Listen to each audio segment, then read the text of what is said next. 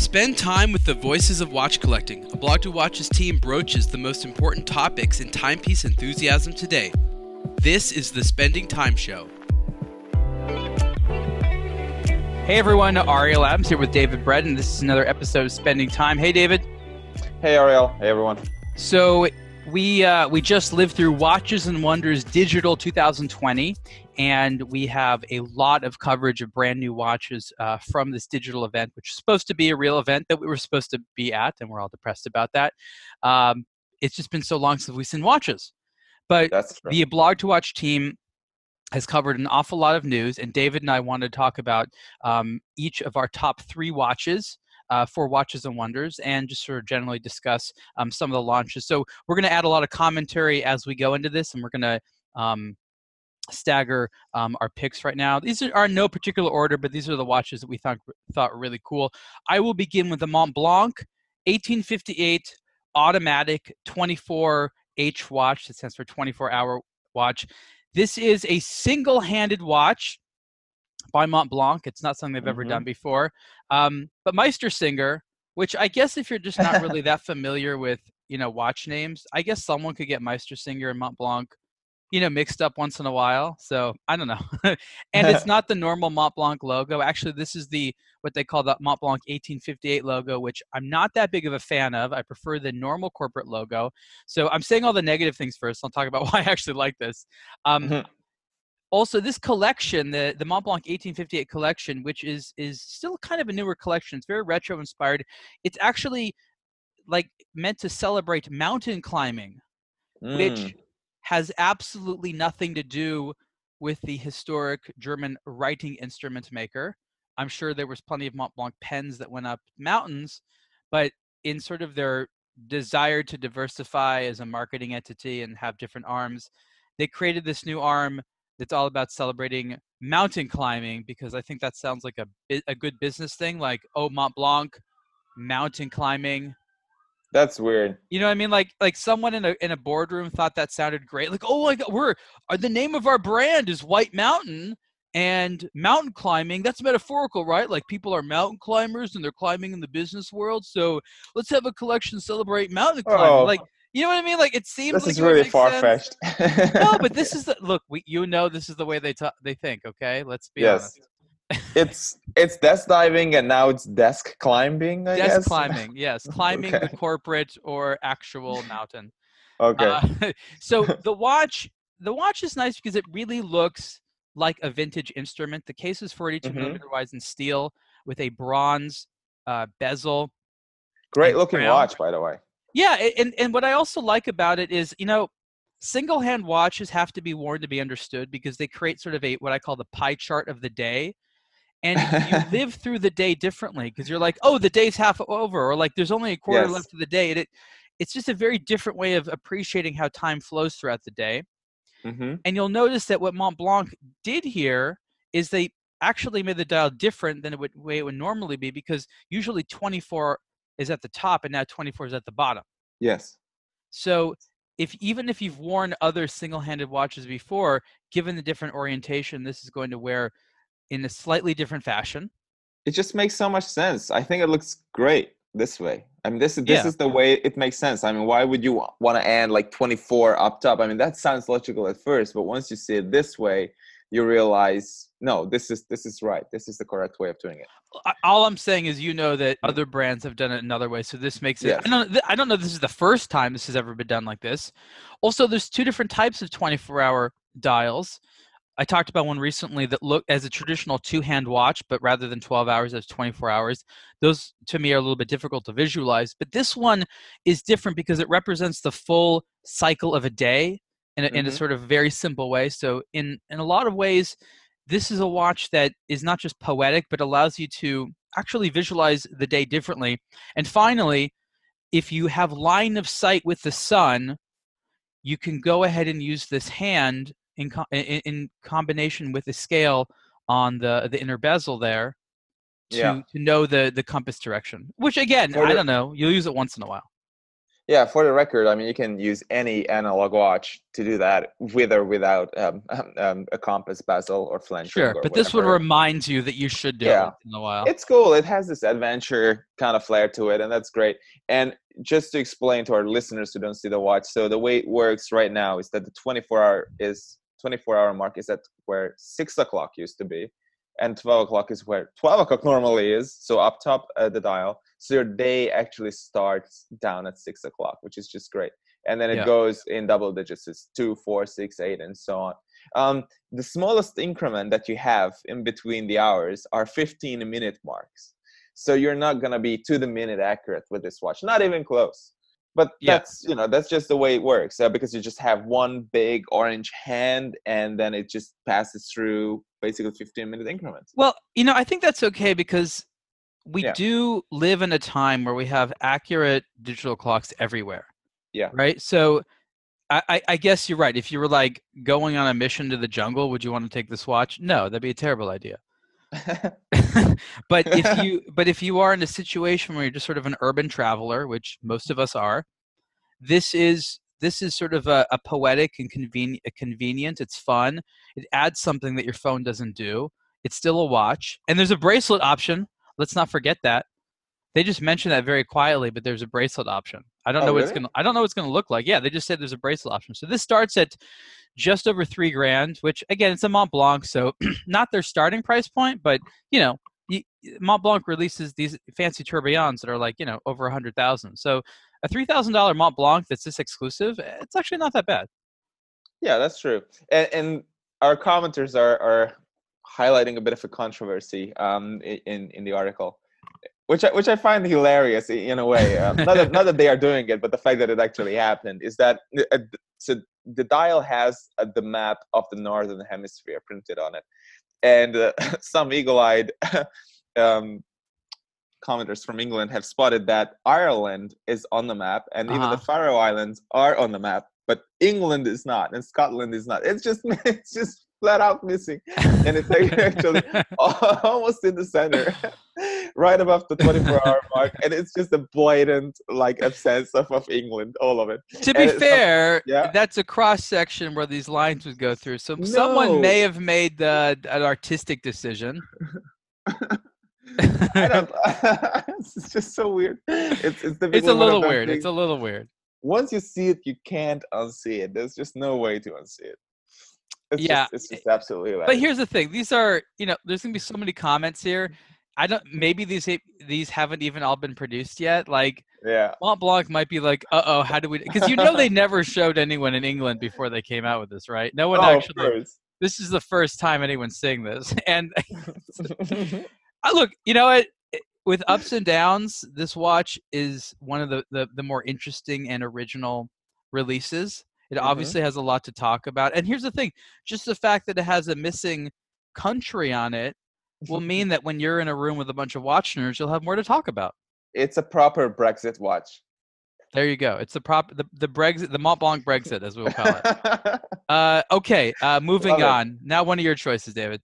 Yeah. It's going to be IWC for sure. The new Portugueser collection has been updated and expanded greatly. I flew to in February to London, back when it still was legal to do so, and I saw all these hands-on. And the one that really got me was the Tourbillon retrograde chronograph. It's just such a great looking watch, very proportionate, very legible. I just love basically everything about it, except for the price, which is going to be high, of course. But how much is this watch? Up there. I mean, it's available in steel, which is a good start. Because I just wrote about the Vacheron Constantin, the traditional tourbillon chronograph, which is also a chronograph and a tourbillon, slightly different complications. Wait, no, they both have power reserves, right? Or no? No, yours is retrograde date. Yes, retrograde date. Okay, yes. So the Vacheron is like $197,000 or something. Okay, like that. IWC is close. I mean, it's unbelievable. It's over $100,000, and but the other version is $123,000. It's way too much. There's these IWC tourbillons are interesting, but I know that they've always depreciated highly because I don't know that IWC is the brand that people want tourbillons from. Do you feel that way? You know, they make a nice tourbillon. I just from a branding perspective, I'm not sure if it makes that much sense. I see what you mean. I think a tourbillon makes sense for IWC, but not 100 grand. It would make sense for 40.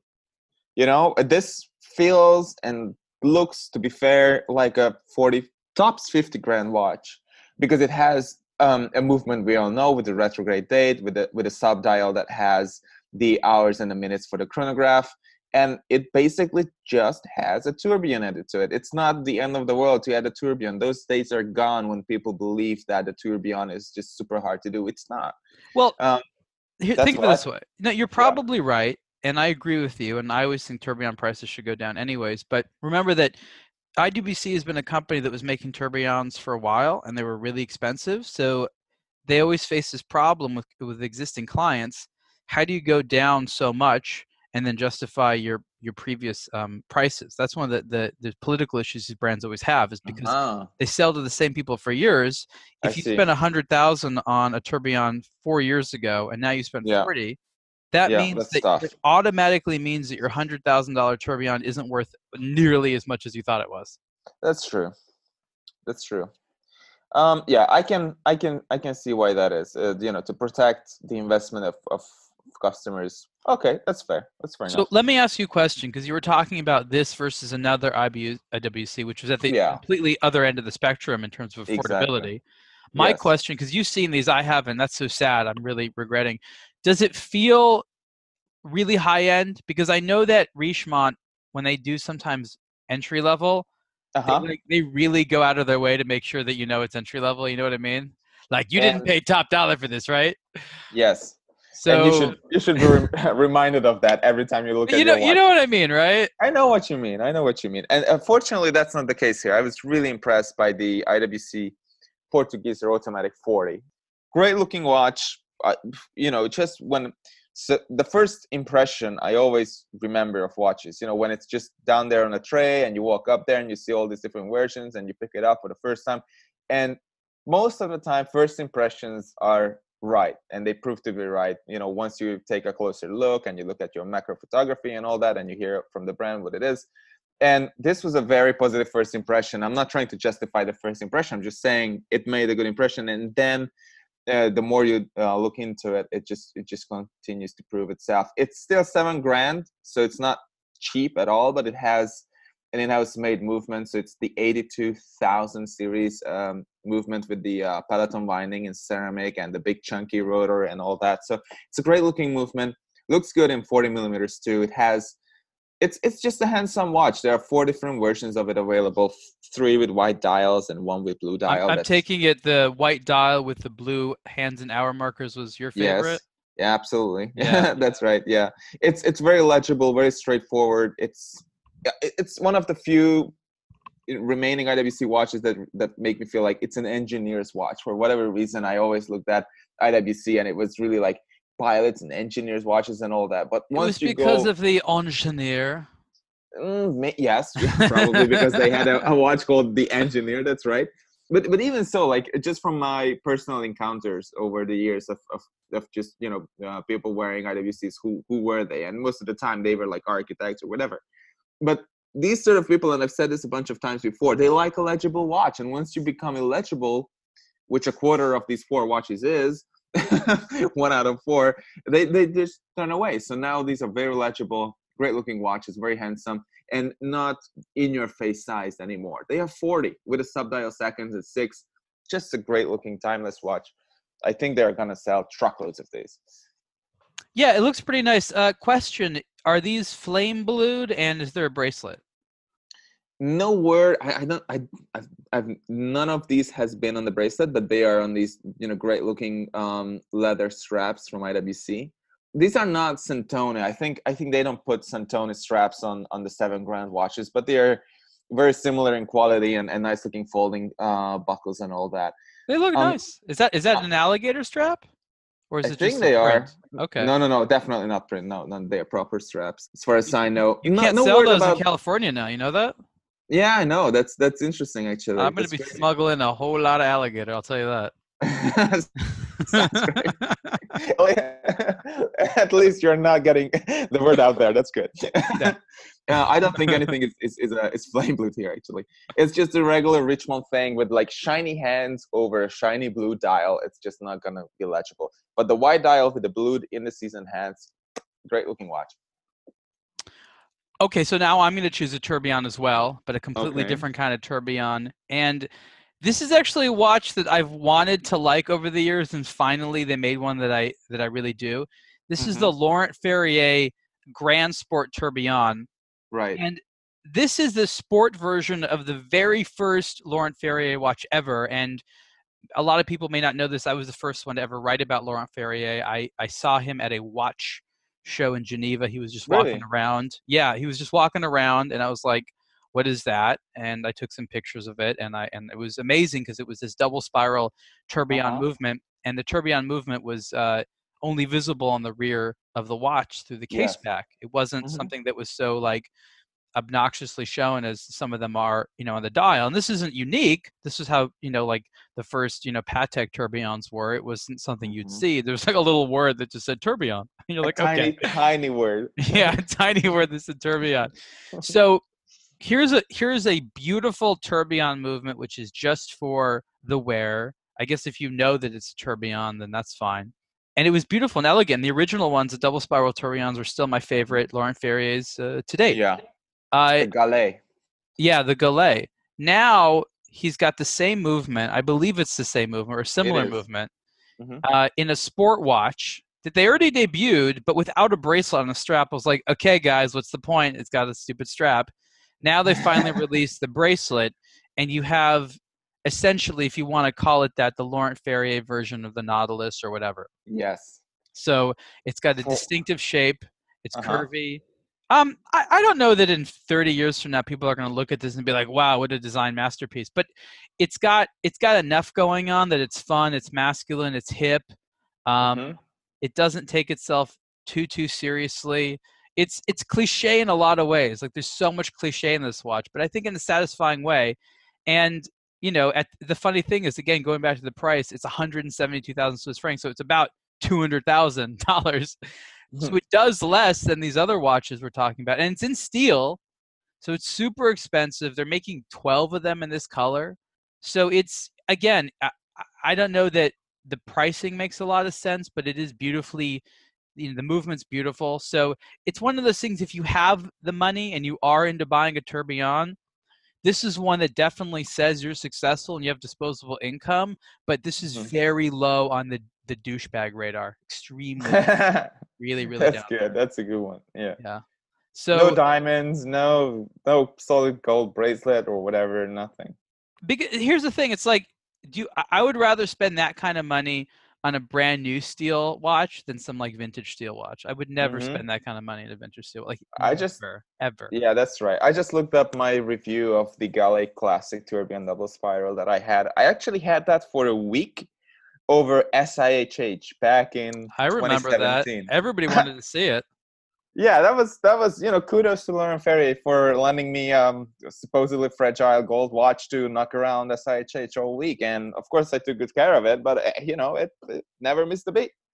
And that was 208,000. So this, with the same movement on a steel bracelet that's new basically, and a new case and all that, 172,000 Swiss francs. That's like $108,000, something like that. So that's a 30 grand price drop right there. And sure, the gold is normally more expensive, but once you're talking 180 grand, you can build a 41 millimeter gold case into that price easy. So yeah, it's not over 200K anymore. Okay, so heads up for the 12 bankers. All right, what's your next pick? My next pick is going to be a Vacheron Constantin, Le Cabinotier Grande Complication Split Seconds Chronograph Tempo watch. What's up with all these tourbillons we keep choosing? Yeah, it's like 3 in a row now. If this didn't have a tourbillon, I still would have chosen it, because you have to explain this watch to me first, and then I will just, and then we'll talk about styling. One person said to Vacheron Constantin, "Hey, could you make me something original and unique that you haven't made before?" And maybe this person has some ideas, or maybe they didn't have any. Okay. And then they made this watch, but I think they probably gave them a little bit of a price discount because in exchange for making it, they got to publicize it, right? Because you obviously spend more if the whole world can't hear about it. Because if the entire company has to like make something from scratch essentially, and then they can't even like use it for publicity purposes, Yeah. there's going to be premium involved with that, right? So Mm-hmm. obviously we don't know who bought this, but Vacheron's essentially plugging a watch that's already been sold that you can't buy just to Mm-hmm. say, hey, if you want some crazy thing like this, you can come to us as well. Mm-hmm. This watch has like, what was it, 24 complications or something? It's double-sided. It's cool as hell, but it's not what I would call pretty or elegant. You know what I mean? Yeah. Like It's neither of those things. it's not even trying to be that decorative. Like it does sort of look like a Vacheron. It's 50 millimeters wide. Okay, so they didn't Oh even my try. God. They didn't even try to hide the fact that it was actually a pocket watch. So you remember the watch before this? I don't remember what it was. It was the reference blah blah blah. And Vacheron, this was like 4 or 5 years ago. Vacheron Constantin, it was one SHH, and they marketed the hell out of it. I saw billboards in Yeah. Hong Kong for this product. And I Yeah. remember asking myself, no one can even buy this thing. Why do you have a billboard? And then I realized that this, Halo. well, not just that, but the service is something that Vacheron Mm-hmm. wants to advertise for. Because do you know what these things cost? Let's just guess. I don't know for sure, but Millions. Easy. ex- Several millions. well over $1 million, minimum $1 million. So Oh, minimum. I think more. I think I wouldn't be surprised if it was like $2.53 million. probably, Because, and yeah, because to develop a movement, what these brands are telling us, and not just one, but this is the figure that I've heard. Anywhere I've went, all the engineers and CEOs told me to develop a movement, it costs about 1 million Swiss francs per year. So movement, 5 years in development, that's at least 5 million just to develop it. yeah, No, imagine that. and they're not in a rush at all. They are. Yeah, that's for sure. So That's a given. this movement has like almost 1,200 parts, Mm-hmm. and it's basically a sandwich. So what they do is they have all these modules and sections, and each section's for a different set of complications, and they just stack them on top of one another. That's the only way these things can be constructed. Is this sort of sandwich. 1,163 individual parts and 24 complications. Yeah. I actually think the dial, which is the least attractive, is the most useful, and that has the 4 subdials. Mm-hmm. So you can see that one subdial is for reading the time, Mm-hmm. and then another one's for the chronograph, and then the main dial is for the seconds, for the split second chronograph, and then the bottom 2 dials are for the perpetual calendar. I just thought that was kind of interesting. It's the most 2006 looking watch I've seen since 2006. To be honest. That maybe so. Explain to people that maybe don't remember 2006 very well. Yeah, it's funny if you dig really deep into the aBlogtoWatch YouTube archives, you will find a bunch of watches that have the same vibe. It's way too large, way too complicated, basically unwearable, extremely expensive to make, extremely expensive to purchase. Don't really look that refined or pleasing. I mean, it depends, what you find pleasing. But this 4 subdial architecture in the front, it looks unbelievably weird to me. It looks like those Jacob and Co's with the 5 subdials. It's that's what it reminds me of. I don't think that this is the be all and end all of good taste in watch design. It's not even supposed to be that. I mean, for me, it feels a lot more like an instrument. So, yeah, you know what I mean? It's logical. It's actually, in a sense, reading it makes sense. It doesn't take that. It's not that difficult to learn. So sometimes I find that these dials, they that's look fair. interesting for Good sort of point. like artistic, poetic purposes. For here, it's just like, look at the sunrise, sunset. I'm not sure that you can make it more simple than that in an analog fashion. Oh, the case back is much better. The case back is great. The dial with these 4 subdials is not my favorite, but you're right. The case back looks much nicer with the not retrograde, but with the phase of the moon and and all that. I think and the power reserve is very elegant as well. So yeah, overall, it's an interesting exercise. For this kind of, if I guess it makes someone happy, that's great. And it's also great that Vacheron can keep their engineers and watchmakers working in le cabinotier, because that's their service that they call this. Yeah, and they have some strange connection to because this thing also has a minute repeater, just because, honestly. I mean, just because. There's Just no throw real. it in there. And then they somehow tried to connect this watch to their relationship with Abbey Road Studios, which is the famous recording studios. I have no idea what Vacheron's relationship with this organization is, or when it started, or what it means, or how it all this watch Probably is it's connected important to for it. the buyer. I think it's just for the buyer, not for Vacheron. What does that mean, though? I think the person who commissioned this piece has some sort of a connection, emotional or otherwise. Okay, but there's no actual. Again, it's like I just feel that sometimes brands just say they're like, we want to pay lip service to this partner or something like that, and just do some. Don't forget that it needs to have a connection to the product. Like, I don't like it when they have a marketing relationship just because. Like, if there isn't a relationship with the product, why even bring it up? Yeah, that's a good point. Anyway, it's a celebration of watchmaking because it's a split-second chronograph, tourbillon minute repeater with sunrise, sunset, and all the rest of it, which is just, the movement is amazing. I wish brands more often would find ways of exhibiting these movements, because once you see this picture with the dial and everything else removed, and you just see the parts of the split-second chronograph and all that, it's wonderful. It's amazing. Well, wouldn't a watch like this look amazing with a sapphire crystal case? That's really the solution. Yeah, and just keep it simple. Like, for example, the Rattrapant, the split second. Who would really care if you could only measure a minute with it? You could ditch one of the subdials straight away. Why do you need a perpetual? If the perpetual exists in like $8,000 watches, it's no longer this amazing, mythical, super hard to do complication anymore. It's just not. So you can ditch those as well. So you could really realistically have a 2-hand dial that's basically see-through, or 4-hand, with like hours, minutes, and a split second, the 2 hands for that. And you could see the movement. I would much rather that. But then again, I don't have $2.5 million laying around to commission Vacheron. Again, you can submit your vote for David Bredan as the upcoming CEO of what was it? It was Jaeger. Yeah. So these are some of his campaign promises in this platform. Yes. So just when More the time for movements. I don't think the watch brand CEOs should be appointed anymore. I think they should be voted in. I really believe that's it makes no other 4-year terms. It takes 6 years to make a watch. You don't want to be there at least 8 years. Come on, David. 8 years. I do. I will be reelected when here's my campaign. If I'm chosen the CEO of Jaeger, I will promise to make at least one of every single one of those 1,200 movements they say they have made over the years. Year 4, you're freaking out. You feel trapped. You're like, oh my God, what do I do? They're not making any of my ideas. Oh my God. All right. Unfortunately, there is no Jaeger on this list, which is why voting for David Bredan is important. Okay. My last watch that I'm really excited to see, I'm excited to see all these, is the new Cartier Pasha. There's a 41 millimeter wide version for men. So that is the men's version. It really kind of irritates me that anything that's not men's is unisex.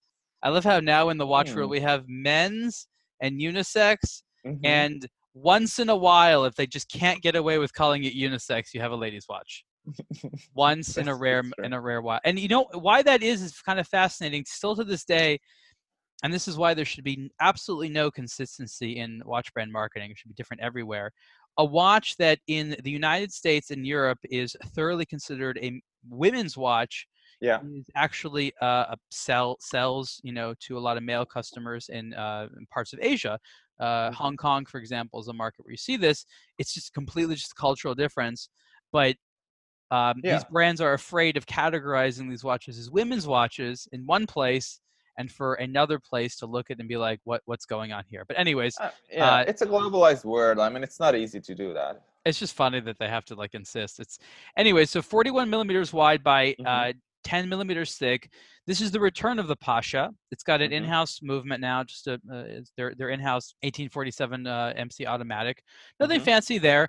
The Pasha is a round cased Cartier that has a little covering over the crown, so you sort of unscrew it, It's got, looks like a little chain there. It's sort of inspired by these very old divers' watches you would sort of screw a cap over the crown for water resistance, and Cartier watches are all inspired by functional things. So that's really where the Pasha is. Also, if you turn this on its side, some people say this is inspired by a canteen, like a water canteen. So that's kind of interesting as well to think of it, because it's round like a canteen and it's got the little top like a canteen. So the Pasha, I guess maybe also canteen. I don't know what Pasha, the name actually comes from. You Pasha don't really? Where does Pasha come from? It's the fact that Louis Cartier made the first Cartier Pasha in 1930 something, 32, I believe, for the Sultan of Marrakesh. And so, what does Pasha mean?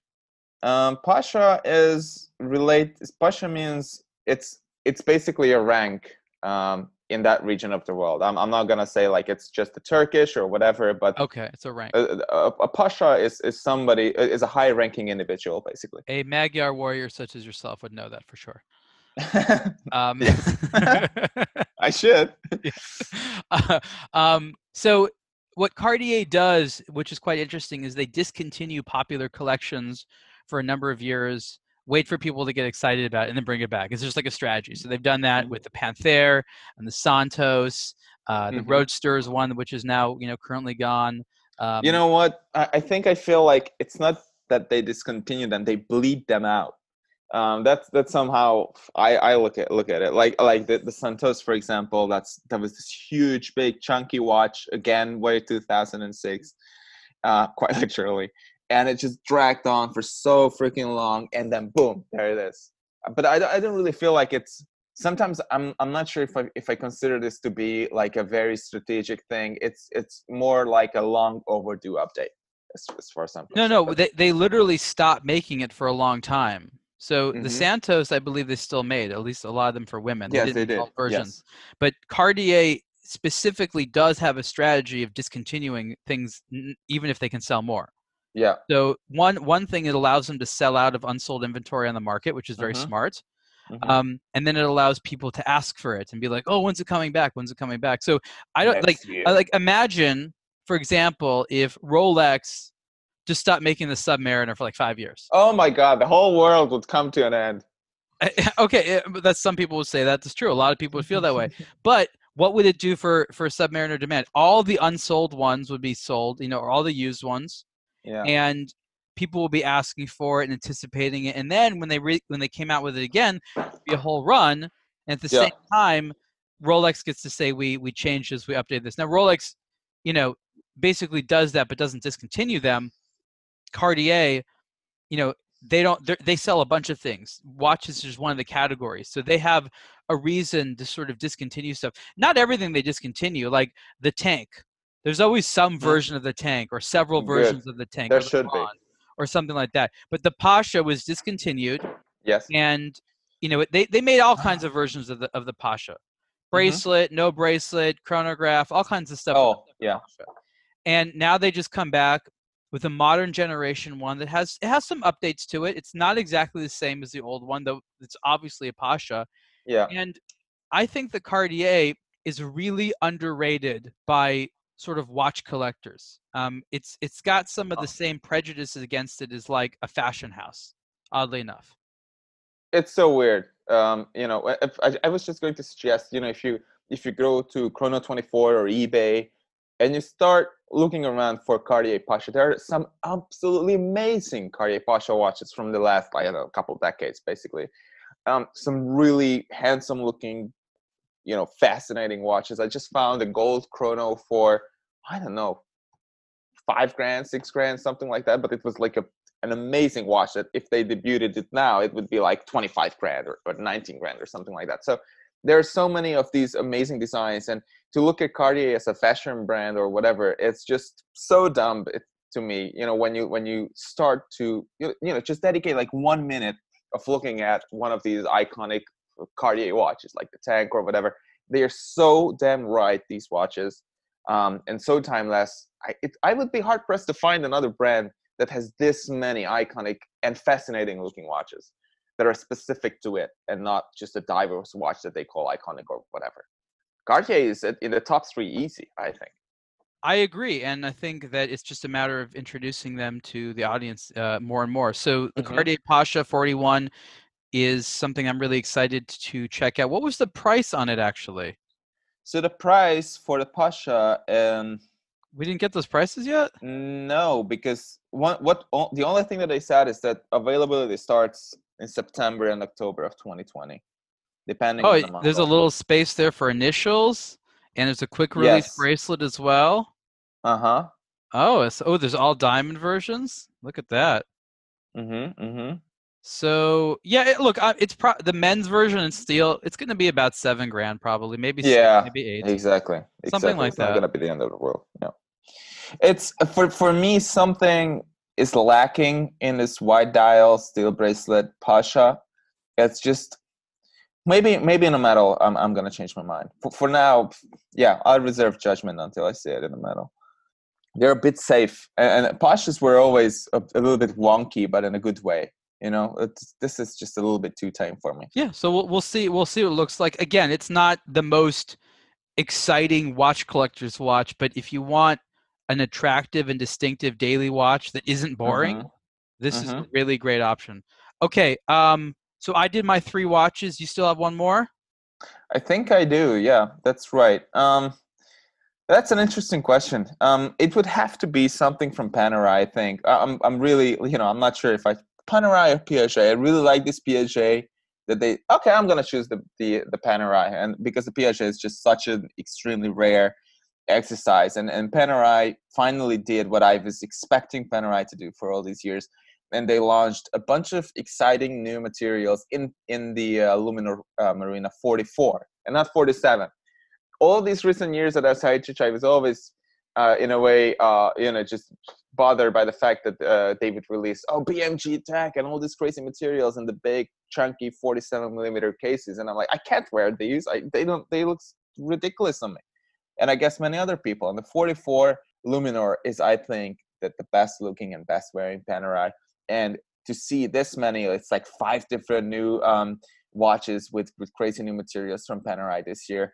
That's just great. There's the 70 years of Luminor, and then there are these are 3 models, I believe, and then there are 2 others that are the Fibratech and the DMLS. And Fibratech I like quite a lot. It's PAM 1663 is the reference number if you guys want to look it up. Fibratech. And What is that exactly? Fibratech is basically, and the reason why I chose it is because it has this vibe to it like NTPT carbon a little bit. So it's just a bunch of different layers over one another. And it reminded me of Richard Mille watches that are like 300 grand or something like that, and have these multi-layered materials.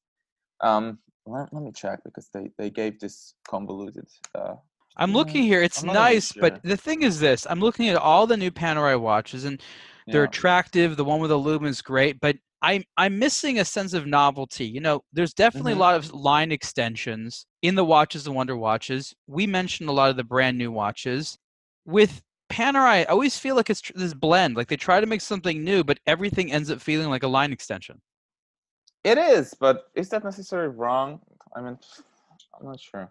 I want to see a little bit more novelty. You remember it was a year Mm-hmm. ago or 2 years ago where it was new hands essentially and maybe a Mm-hmm. little Mm-hmm. bit of the new hour markers, and it was like, oh Yeah. my gosh, and it felt like a revolution. I'm not saying I Mm-hmm. need that all the time, but Panerai, for example, is doing this. They're no longer interested in trying to convince the $5,000 watch guy that their watches are worth $10,000 to $20,000. What they're Mm-hmm. trying to do is convince the $30,000 to $30,000 and up watch guy that they should go down to this level and wear it for fun. I don't know that makes I don't quite understand it. I'm not saying it doesn't make Mm. sense. It's what is the value proposition? Because they got a great look. The Yeah. brand has interesting heritage.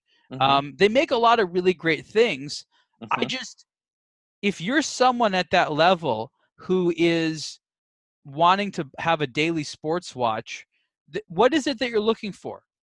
You know what I mean? Because it is the question of having someone who's basically wearing like an all gold watch or a tourbillon or some type of complicated thing going down into this. And wouldn't that person just sort of lust for like a longue, Odysseus or something? If you look at it that way, sure. I mean, they wouldn't, probably reach this down if they expected like high end finishing and whatnot. But to answer your question, I think what people are looking for is an iconic design. Oh, you're a Panerai guy. Oh, you like, oh, this is Italian design, blah blah blah. It looks it looks great. It's a very stylish watch. It's one of the few Swiss brands where I can say, okay, it's a stylish looking watch. And you get the luxury pricing, going with it. You could get an Anonimo or a Jean Richard or whatever for the fraction of a price with essentially the same or very comparable styled case. But somehow Panerai just gets everything right in the Luminor 44 size. As far as the cases are concerned, Ariel's not so much. And crystals definitely, with the horrendous reflective crystals, it's terrible. But the way it wears and the way it looks and the message that you're sending is that, oh, I like Italian design. I have a bunch of money to spend on a single watch. And now Panerai is trying to justify its pricing with its genuinely, nicely made and feature heavy in-house movement. So for me, it's not that painful to see a Panerai watch for like $8,000 or $12,000. These Fibratech watches are like 16 grand, which is, like you say, it's way too much. I mean, for that kind of money, you're gonna get something else. What I'd like to see is the core Luminor case, but Yeah. in fancier finishing. Let's get some anglage going on there. Let's get some hand finishing. It's not that they've never done stuff like that before. I'm just saying they seem to be taking a few cues. First is the traditional Panerai. Then they take cues from like Richard Mille with some of these, materials and things like that. Then they try to get a little bit, fresh with the colors, which I appreciate. I think the watch is trying to be too many things at once. And I'm not saying it's forgetting it's a Panerai, but they want it. It's like the watch designer and the marketing person that talked about price and the movement maker. It's like they never chatted with one another. That's a good point. Here's that I so want to know. I desperately want to know. Who was the guy or girl who put their hands up and said, guys, this is great. It has to have a vignette dial in blue. Whoever says that, when everyone is doing it, Moser started it back like, I don't know, 5-6 years ago. A bunch of vintage brands did it in the 70s and 80s. So it's not like a new thing. And then, like you say, this is exactly right. This watch wants to be so many things, and it already is. And then someone says, "Oh, slap a vignette dial on it." It just looks so dumb. It's unbelievable. We got about one more minute here, so let's wrap everything up. Those have been our watches. Again, we chose a Mont Blanc, a Panerai, a Vacheron Constantin, a Laurent Ferrier, and a Cartier. There's a lot of new Watches and Wonders watches. We haven't even finished covering all of them yet, and there's going to be more watches coming. Go to aBlogtoWatch.com right now and start checking those out. You sort of scroll back in time, you'll be able to find them. But we also have an article that has them all together for you in one place, all of the new watches for 2020. So you can find all that stuff on aBlogtoWatch.com and check all these things out. These have been our favorites of Watches and Wonders 2020. This has been Spending Time. Good talking to you. Thanks, everyone, for listening. And the title of that article actually is Watches and Wonders 2020. See all the newest releases right here. And that has links to some 30-odd articles on all the novelties. And we'll talk to you next time. Thank you, Dave. Bye, everyone. Bye, everyone.